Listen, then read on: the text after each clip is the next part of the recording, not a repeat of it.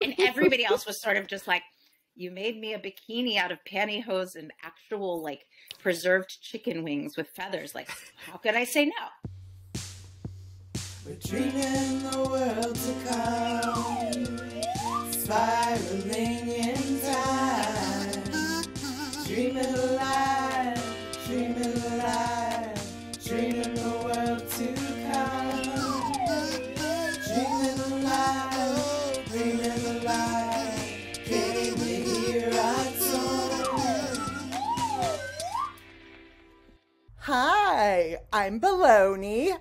And I'm Schmagegi, and this Is Awakening, the outer space of ancient times. Ancient times. This is the awakening of the outer space of ancient times, a cesspool of bad ideas and terrible mistakes where we dishonor the short-sightedness of worms and their mothers doing the horror through climate chaos with cod liver oil milkshakes. Our goal is to enclose people in capsules and force-feed them lies of the state while stealing all their black hoodies and cutting them off from vegan options. Baloney and I are luminous bulbs of soon-to-be shattered orbs of light, drenched in battery acid and living in a constant state of anxiety here in hyperspace. We wear hyper-colored crop tops that show the temperature of our armpits at all times. We are totally disinterested in the conception of time or seasonality, and we create nothing. Forget you ever heard this. This doesn't exist. Welcome to our episode for Adar and the holiday of Purim, where you forget everything you know. May this be one among many strategies for liberation.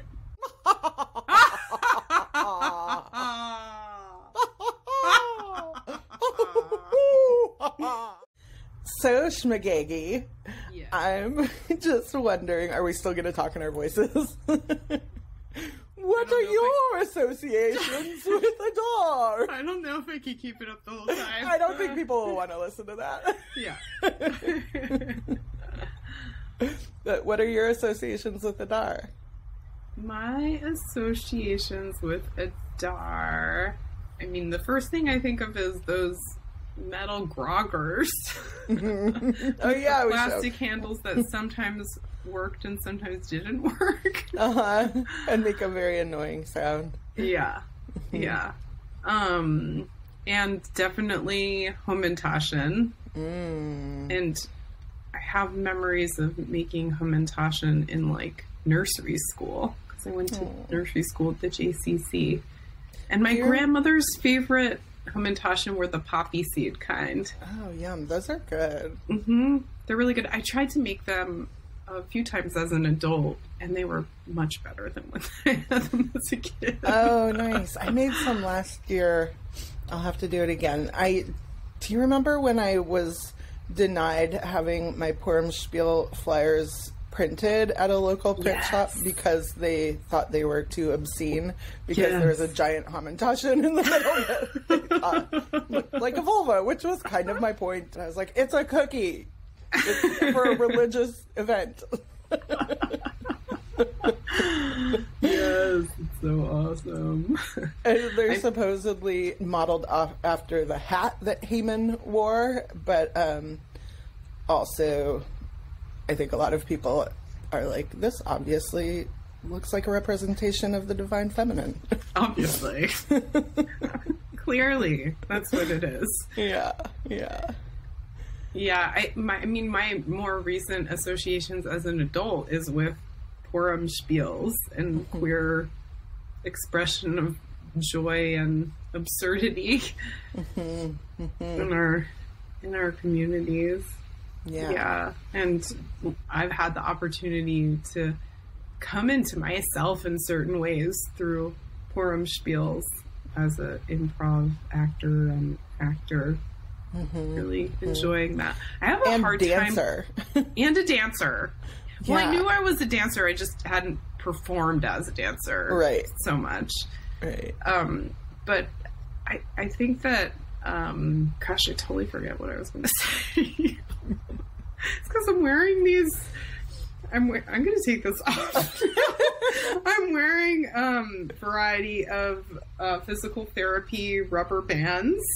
As your wacky Purim costume. Yeah, that was my impromptu Purim costume.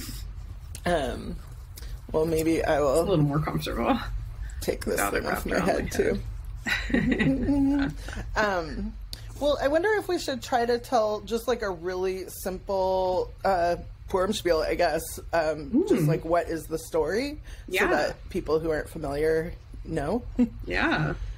So, okay, the basic, simplest way to state the story is that there was a king who liked to get drunk all the time and party. He had a wife who was named Vashti, and he told her that she needed to come like dance naked for him and his friends, and she was like, no. And so he kicked her out.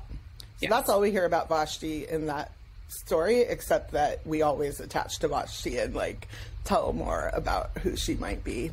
There's some speculation that she had a tail. That's in some of the Talmud. Yeah, she's really talked down in the Talmud. They compare her to a nettle.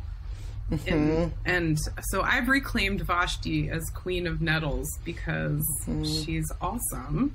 And nettles so are nettles. awesome. And she has good boundaries like nettles do. And she's really nutritious and good for us to learn about those boundaries like nettles are.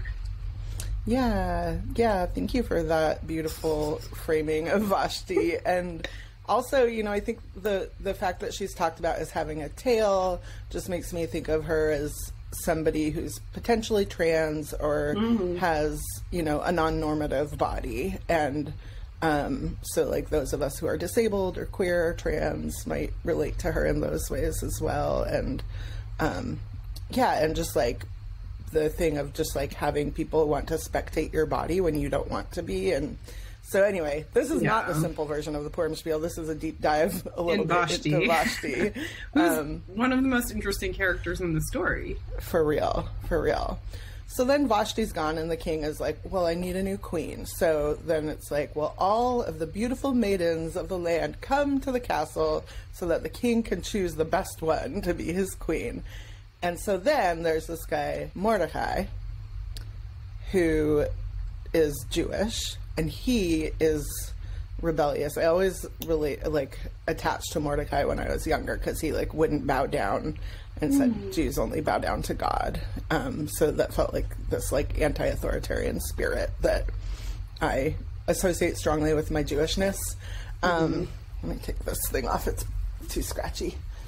Wearing this like gold sequined scarf. We're like, we need to throw on some Purim garb real quick. Okay. Yeah, so then Mordecai has a niece who is Esther. And then there's like some reference to Mordecai having breastfed Esther. Oh, yeah. So then there's like possibly Mordecai was also trans or at least gender transgressive. And he raised Esther, and she is like a young maiden. I'm guessing she's probably in her teens. And he's like, go to the castle. Maybe you can be the queen, and then you can like advocate for our people. So she's like, oh my God, I like never thought I would have to be in this position. Actually, that comes later. But she goes to the castle. She is chosen as the queen. And then, do you want to introduce Haman? Yeah, and then, well, I'll just have to share what I remember. Yeah. Offhand, because honestly, I remember the story more, not exactly how the story goes, but from all the Purim spiels. The weirdo Purim places. So, Haman is the king's, advisor. Yeah. And Haman gets this idea that all the problems, of course, this is what always happens, that are going on in the kingdom should get blamed on the Jews. And there's this plan to exterminate Jews. And then Esther's Jewish, so she hears about the plan. And the big thing that Esther does is she comes out as Jewish to the king, kind of saying like, well, you can't kill the Jews because I'm a Jew and I'm married to you. And that's kind of Esther stepping into her power. And yeah, and there's all this stuff about the process that Esther goes through and how careful she is and how and when she approaches the king, because she knows she has proximity to power, but also like he has the power and she could be punished if she like does it wrong. So she like holds these feasts or these banquets. And then there's this whole thing where like the whole reason that Haman is like, I want to kill all the Jews is because of Mordecai being like, I'm a Jew, we won't bow down to you. So it's like, well, fuck these people. And then there's a part that it's like, they're not killing the Jews, so they're gonna kill Haman. Yes, it is true that in the end, at the almost end, in the place where we usually stop the story, is that Haman is hung on the gallows that were built for Jews to be hung on. But then, after that, there's actually like a total rampage of revenge, and all these other Persians are killed in like retribution. A lot of people got killed after this. Yeah. So there's this, and we usually kind of skip that part of the story and focus on like, oh, there was this threat and then it was averted, and like that's what we celebrate and relate to. But then there's also this piece about revenge that is sticky and yucky feeling. Like, why is this a party? Like, this is a kind of horrible story in a lot of ways. Yeah. Well, I'm also thinking about, Yishak Ofori Solomon in our second episode taught us that other times in the world where there's oppressive moments where the Jews are being oppressed and they overcome the enemy is called a Purim. Yeah, so like using the book of Esther as a reference to celebrate survival in the face of oppression. Yeah.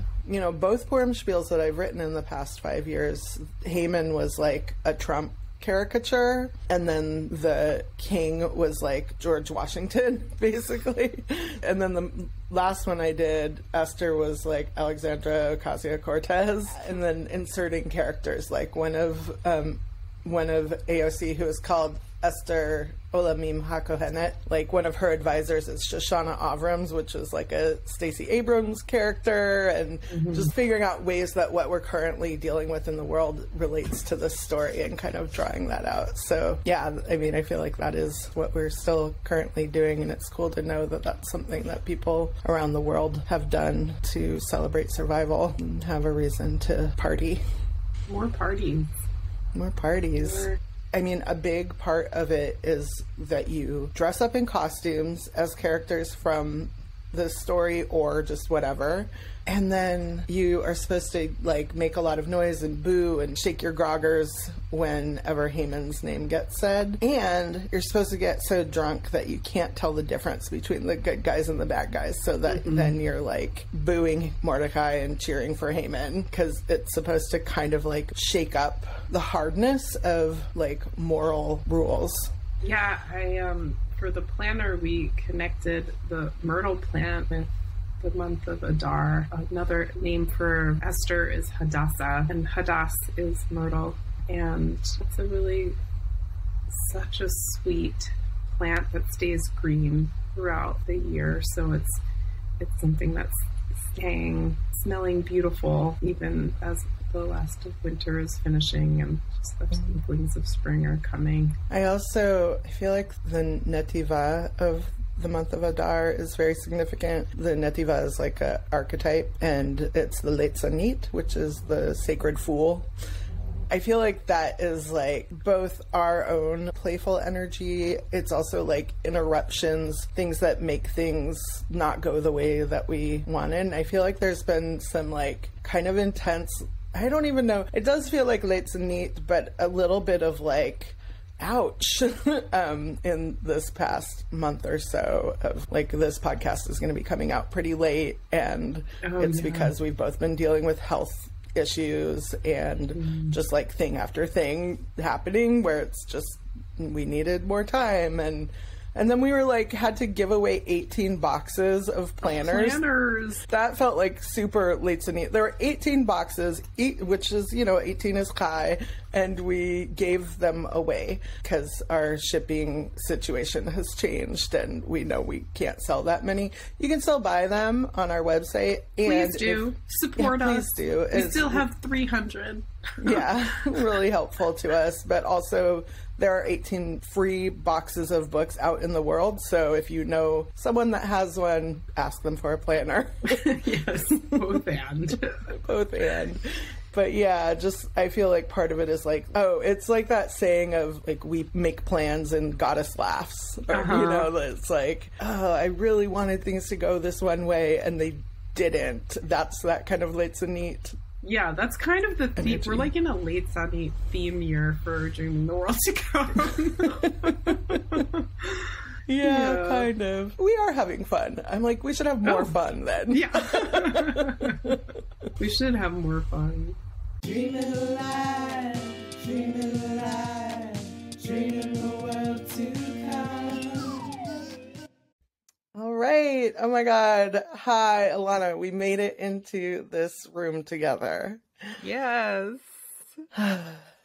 Thank you for all of the effort that it took to make this moment happen. And it feels really good to be able to connect with you. I think it has been a while since I've spoken to your face in this way. Yeah, thank you. And I heard a rumor a minute ago before we started recording that this is your first podcast. This is my first podcast. This is my podcast, Cherry.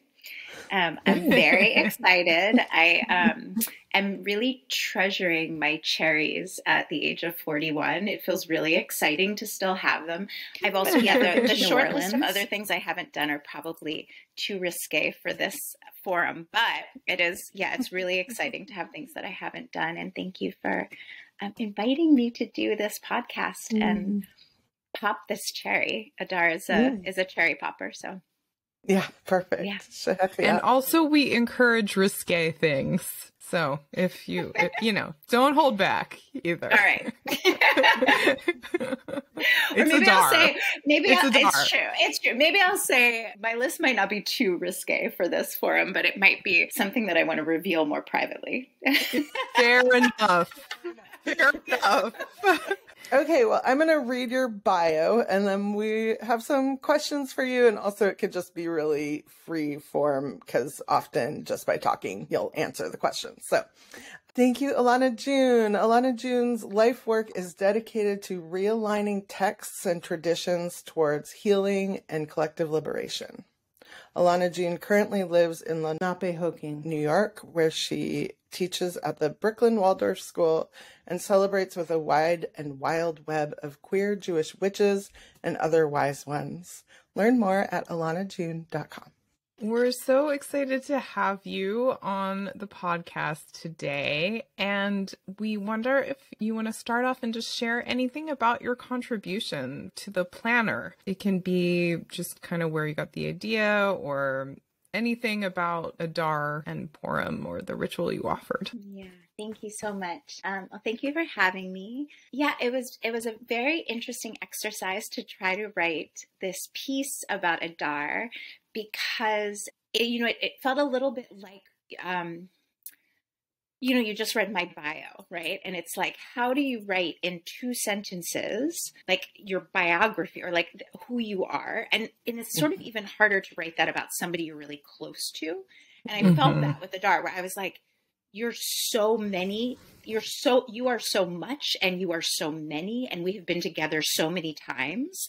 And I always look forward to when you're, on your way. And then I also get nervous because you're coming. I've been with Adar so much. Which is why we asked you to write for Adar. So thank you. Thank you for the invitation. And it was really amazing, to try to exercise that muscle. So I will say, I have this living question that will never get answered, which is which of these 2 festivals actually brought me onto my path? Was it Purim or was it Passover? to go out wide, there was this time in my life where I had decided that I would not be Jewish anymore because I could not figure out how to be Jewish and keep the rest of me in the room. I did not have queer Jewish community. I did not have anti-Zionist Jewish community. I didn't have radical feral Jewish community. And I didn't even know if those communities really existed. And I had sort of, decided that I wouldn't really be Jewish. And yet something kept calling me back. Like Jewishness kept being like, basically like, you don't really have a choice in this one. You know, like you can practice or not. But it's much the same way that I've come to think about Jewish time. It's like, you know, right now we're in the month of Shvat that we're doing this talk, but it's like right now we're in the month of Shvat, whether we choose to engage it or not. But it's sort of like it's happening. We're inside of it. And do we actively participate or not? And I think that really like Jewishness was kind of saying to me for a long time, like this, like you're in this is happening. You're part of it, whether you intentionally engage it or not. And mostly what was happening for me was this enormous longing. And so the first Jewish event that I ever put on that was centered around a Jewish holiday was a Purim spiel, a Purim play at the Albany landfill in the Bay Area. And I had just moved from the East Coast to the Bay Area and had the privilege of being at the Jafridge, Ashkalashish, forgive me, I can never say your name, this like amazing Purim event that happens in New York every year, happened in New York every year. And I arrived in San Francisco and Purim was coming up and I started asking around, like, where's the radical queer Purim spiel? Because I was like, somehow Purim seemed to be this place that there was like radical queer Jewishness. And everybody was kind of like, I don't think there is one here. And so I decided to put one on. And I put on this little Purim spiel at the Albany landfill. I think that there were 3 people who had a pre-existing relationship to Purim in the play. Like, and everybody else was sort of just like, you made me a bikini out of pantyhose and actual like preserved chicken wings with feathers. Like, how could I say no? You know, like, sure, I'll be Easter. You know, like that was just like, so we put on this Purim spiel and I met many people and then they met each other that day and it was sort of this magical event.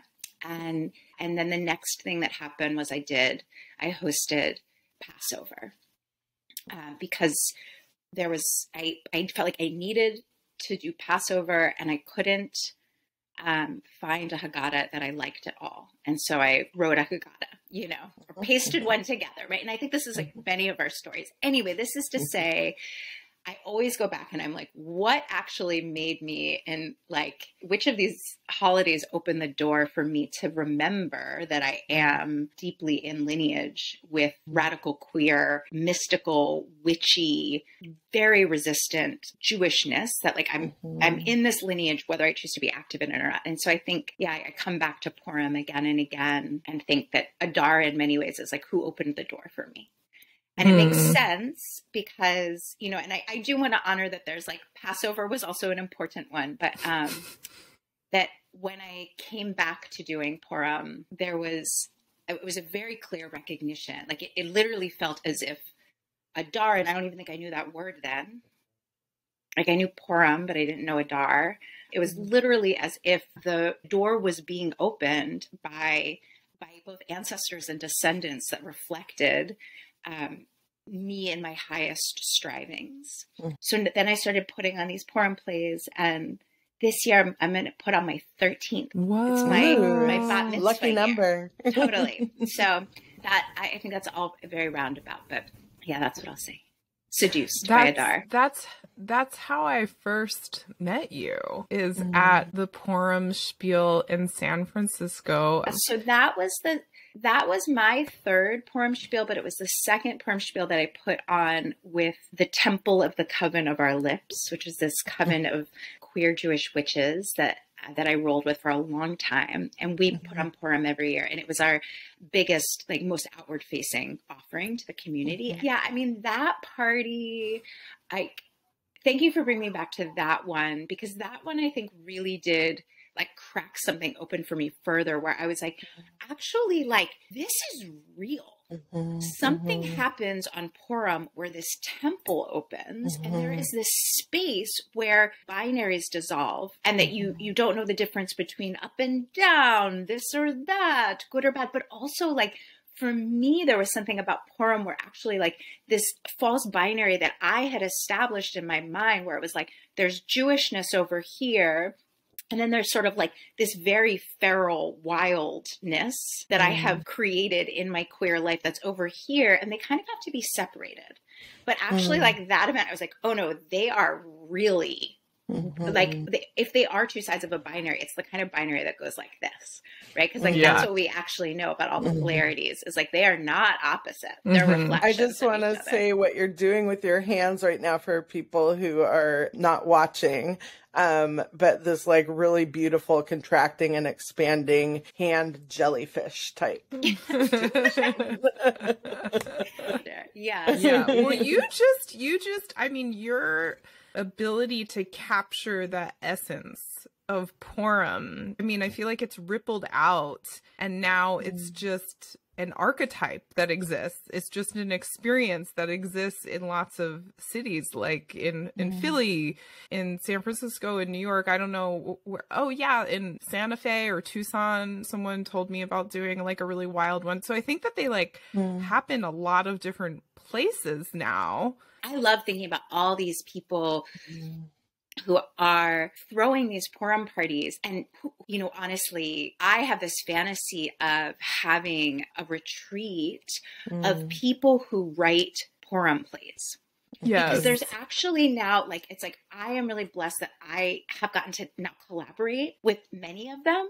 But my sense is exactly what you're saying, which is like, there's so many more, you know, and this is part of what I love about this practice, is that always in Jewish time, we're returning to the same stories and telling them over and over again. And, you know, if we're doing it in alignment with both who we are and who we're becoming, we're changing how we tell the story, right? Because we're growing and we're transforming. And responding to what's happening in the world. I think that's what's so amazing about these current iteration of Purim spiels. And just to give people who are listening a little bit of background, Elana actually wrote all of these. I mean, I'm assuming you also got feedback from other people, but you kind of just like channeled this like storyline and the script. Is that accurate? There was a lot of collaboration with different people at different points. Jessie, Susanna, the Many Witch, and I did like a very, very deep collaboration. And always there would be sitting with people and asking the question, like, who is Esther this year? Who is Vashti? Like, what do we need from this story? You know, like, how do we see that this story is already being played out in the world? And so how are we going to use this story the way that the original Purim spielers used it, which was like, they were like, okay, we've got this story about this heinous empire, right? And then these queens, how are we going to use this story to tell the story of what's happening right now and to communicate like underground messages, and also to give people a chance to embody different roles and to flip the script, to change the story. And I like that, to me, is part of what's interesting, is that those of us who write these plays, we write them not so that they can be read, but so they can be embodied.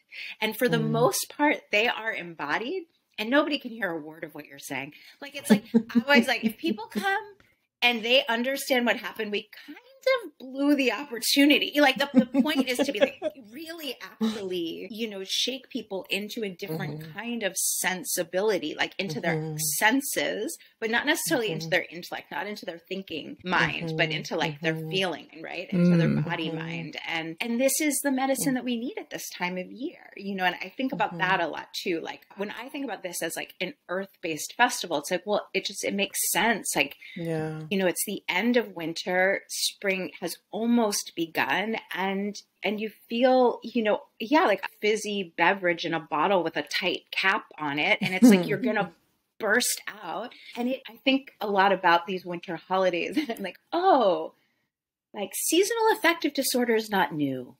You know, like the ancestors were also like really bummed and lonely and like not sure if they wanted to like turn the wheel again and plant new seeds and like have fun, and that it's they like needed this, a kick in the pants. totally, and to be like, you're actually religiously obligated to have fun right now. Yes. Like, you know. I want to ask about, so when we were working on your piece for the planner, it's like you have such a deep relationship with Purim that you were kind of like, I don't know how to encapsulate this into this like couple pages. And you kind of focused on the relationship between Yom Kippur and Purim. And I wonder if you want to speak to that contrast or that relationship at all. Yeah, thank you so much. I know it's funny. I was like, am I going to talk about that at all? Because I feel like I spent so much energy on it in the piece. And yeah, I think part of it for me has to do with, and maybe this is unnecessary, like maybe I don't have to get on my soapbox about this, but really understanding play as a sacred practice, really, really being like, no. Like one might say like, oh, Purim is shallow or trite, or, you know, I've heard people say, you know, in the past few years, so much like when there is so much suffering, how can we have Purim? And I'm like, let me tell you, as the person who's trying to write this play and put this party on, it is really hard. And we need Purim now more than ever.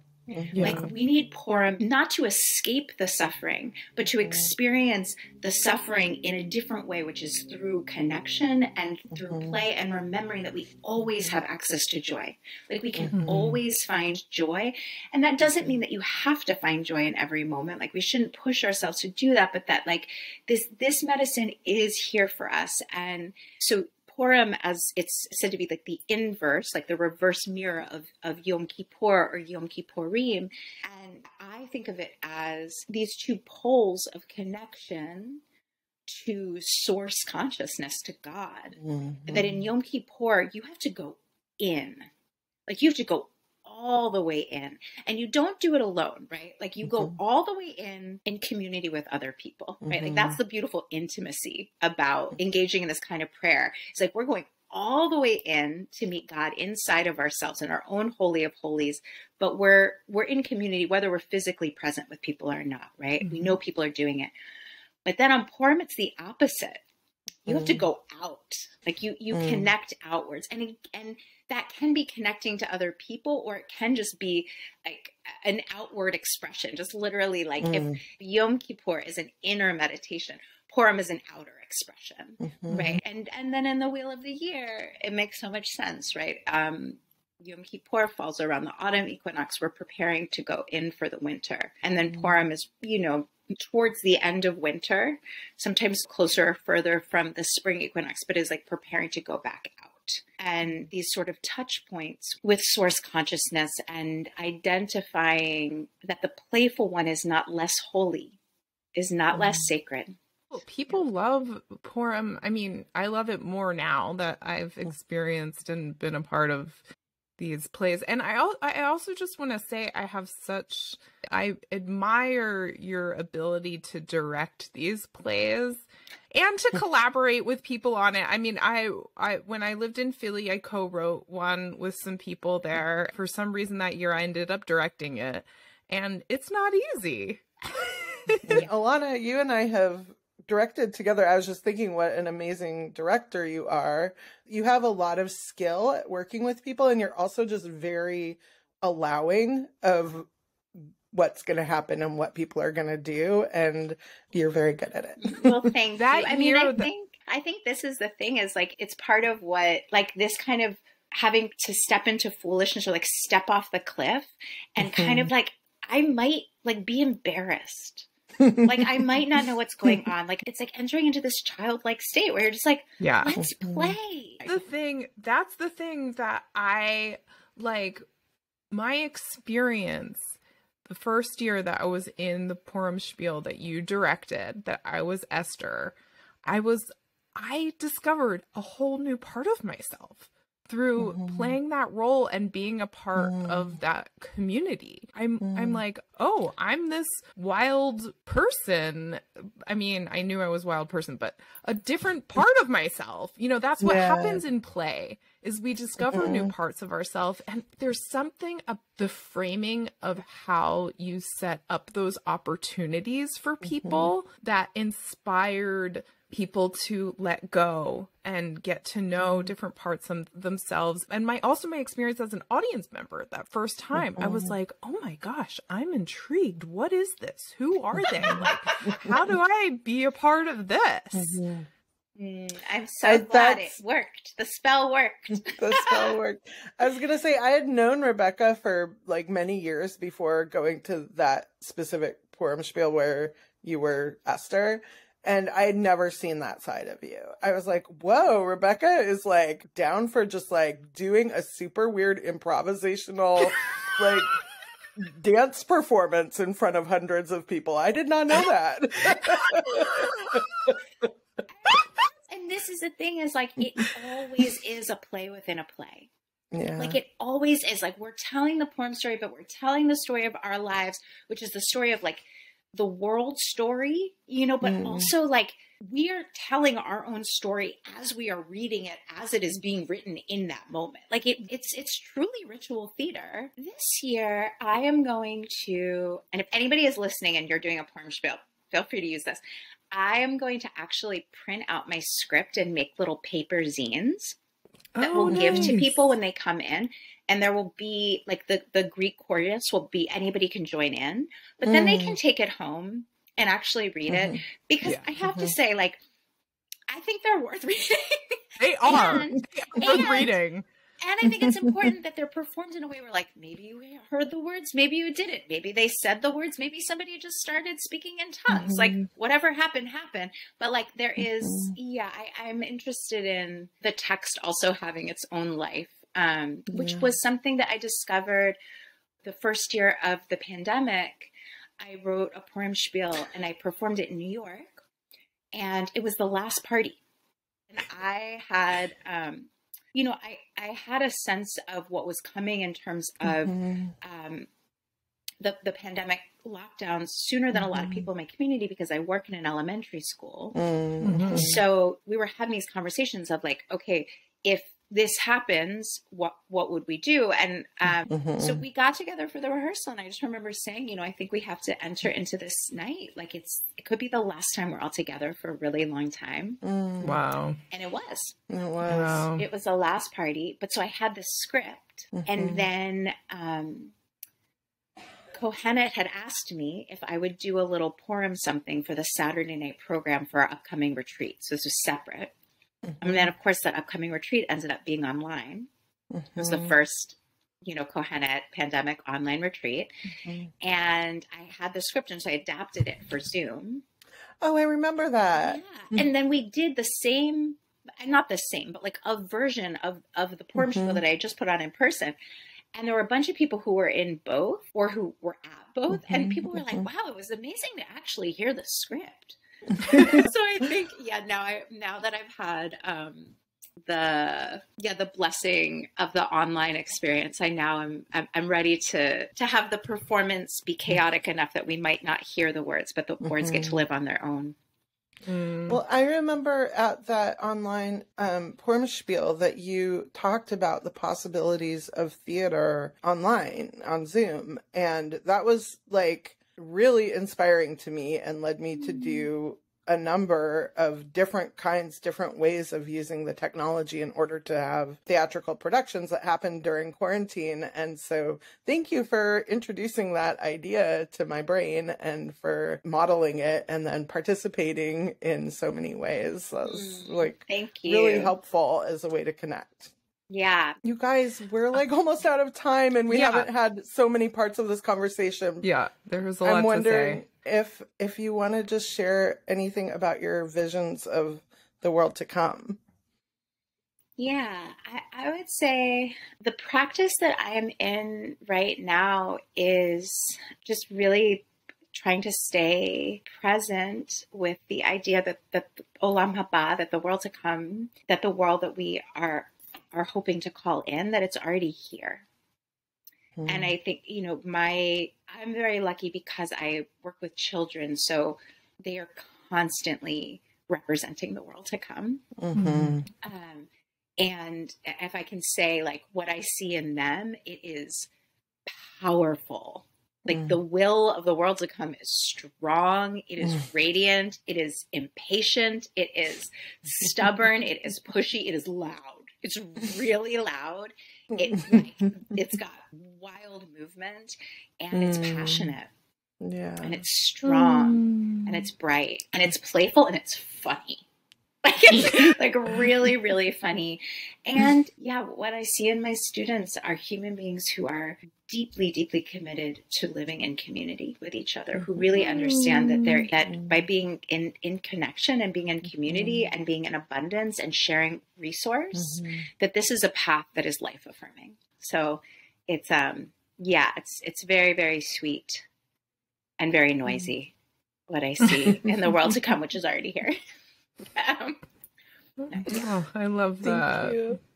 Thank you for taking time to talk with us. It was such a delight. It's such a delight. I could talk to you for a long time. Well, thank you for inviting me. This was very fun. I'm no longer intimidated of podcasts. You're and natural. I want to say also just really thank you for your work. Thank you, Elana. Thank you. Dreaming alive, dreaming alive, dreaming the world to come. Myrtle meditation. Take a few breaths in, feeling your body relax, welcoming in myrtle. Myrtle with their evergreen, thick, waxy leaves, shaped like eyes. Myrtle helps us grow our love for justice. Another name for Queen Esther is Hadassah, the name of our beloved myrtle tree. Breathe into your bones, your strength,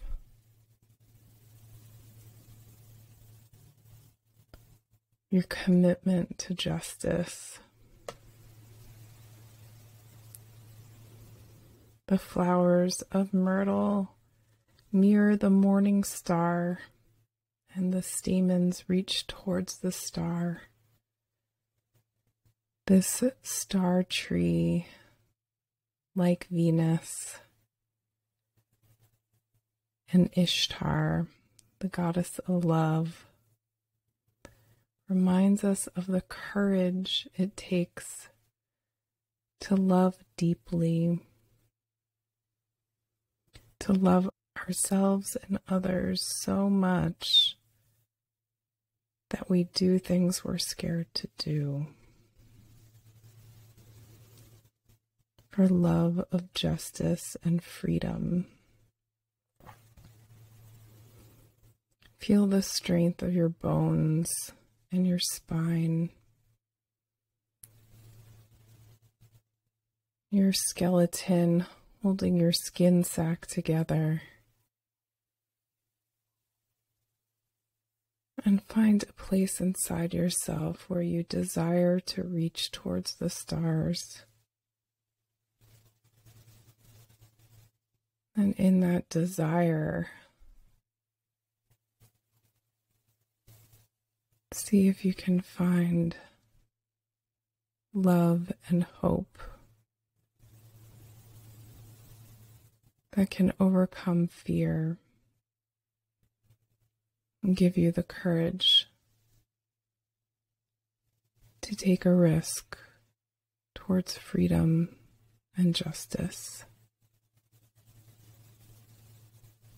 And feel myrtle crowning your head, your crown, beckoning the stars' energy into your body to give you strength.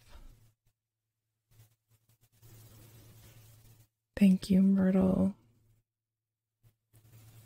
Dreaming the world to come.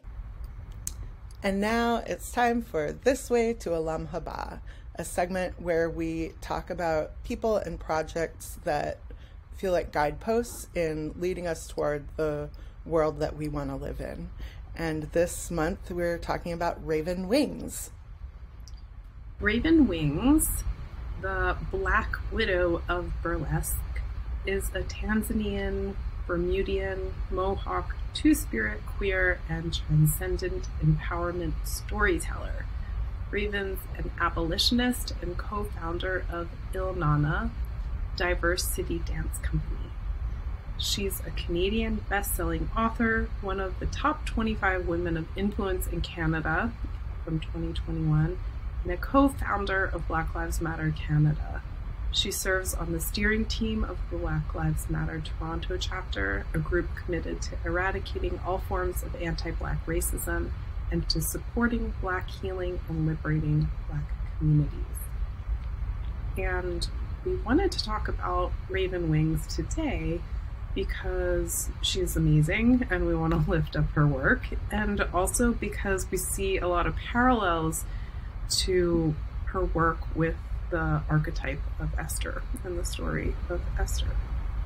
Yeah, she has said in a few different places, I'm actually going to read a quote from a piece that she has on, it's called artistsandpresidents.com, and we'll link to this in the show notes, but she says, "I was convinced I had nothing to offer the revolution and my people. I couldn't be a leader.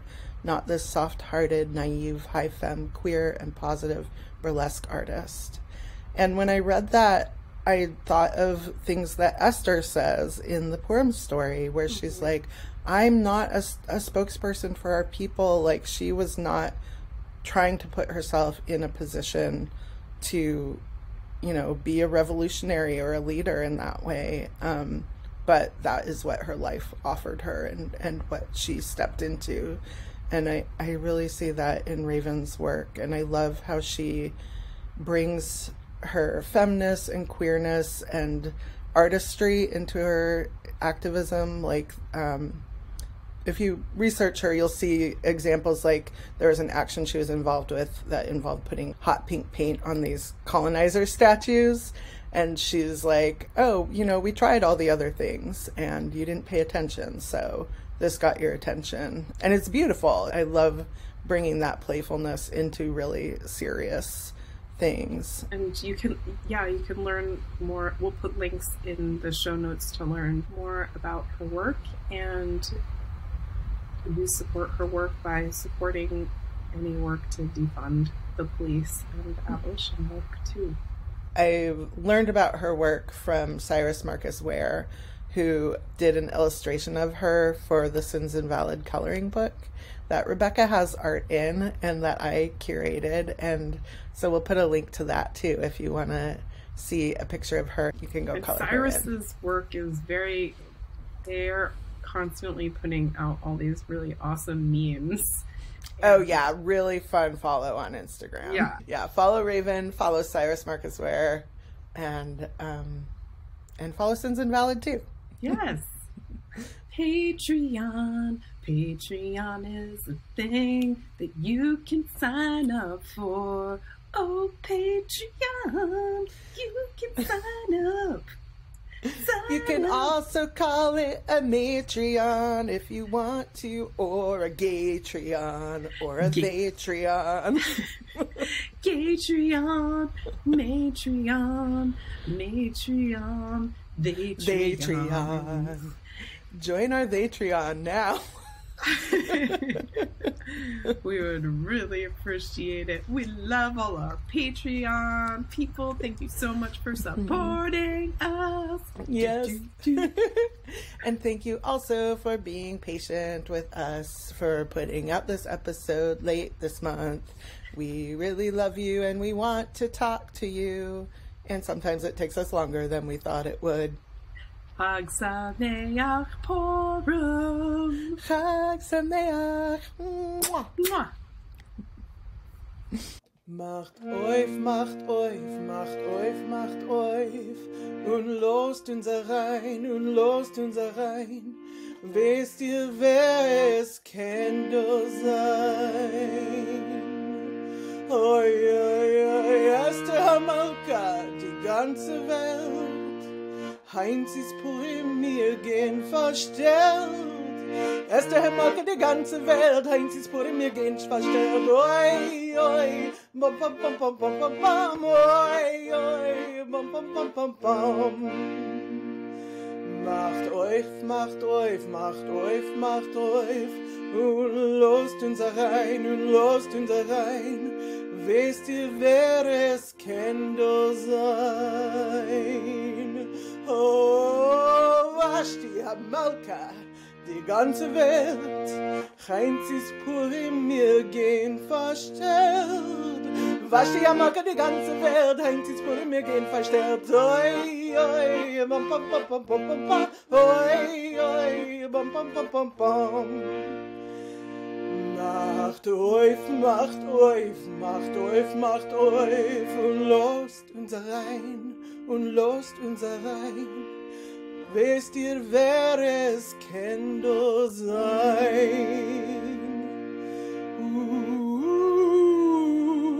Elana, Hamalka, die ganze Welt.